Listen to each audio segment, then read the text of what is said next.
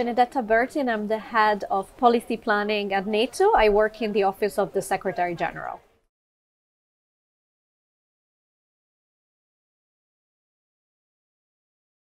Right, so NATO's allies adopted a new strategic concept, which is a guiding document for the alliance just a few months ago. And that document says very clearly that we see climate change as a defining challenge over time. We see it as a threat and climate multiplier, so affecting our neighborhood, but also affecting directly our own security at home and potentially affecting the livelihood of our citizens and their security. So we're looking at climate change through this complex lens and seeing really how it affects everything the alliance do, from fragility in the neighborhood to security and stability in the Euro-Atlantic area, but it also affects the way our armed forces operate, because our armed forces need to operate in more difficult weather conditions, and they're more and more called upon to support civilian preparedness efforts to respond to climate-related extreme weather events. So really, it's all encompassing.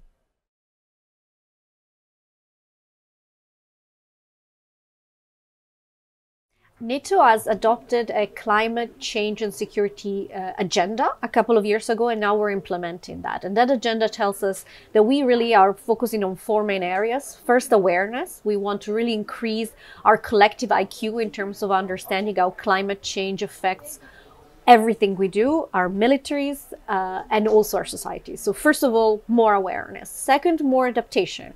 And here we're working on how to really mainstream and integrate climate change considerations into everything we do, from our planning to our exercises to our training, thinking through our procurement, thinking through our weapons acquisition. So really broad range of functions in terms of adaptation, and then of course also investing more in science, technology and innovation to develop green technologies so that we can increase our operational effectiveness, but also contribute to mitigating climate change and lessening our dependencies on fossil fuels.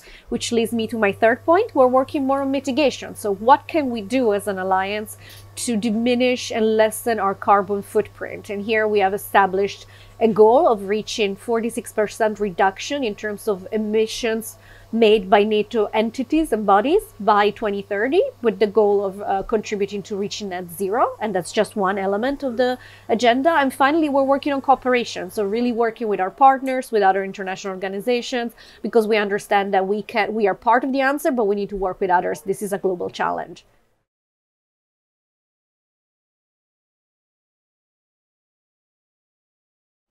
So I would say that, first of all, once the alliance becomes an alliance of 32 countries with Finland and Sweden, we are very excited about a number of policy issues that these countries will bring with them, and along with it, the expertise, the toolkit. And we certainly feel that Sweden has played a trailblazing role when it comes to climate and security and climate security agenda in general. So it will be really interesting to see that expertise, those best practices, that knowledge also in the context of NATO. So that's really something that we're very much looking forward to.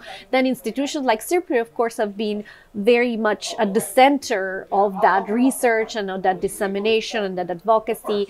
And we are very much looking forward to strengthening our ties with civil society, with NGOs, with academia, because we understand that we really need to thicken our knowledge on climate change and security. So we're looking forward to collaborating.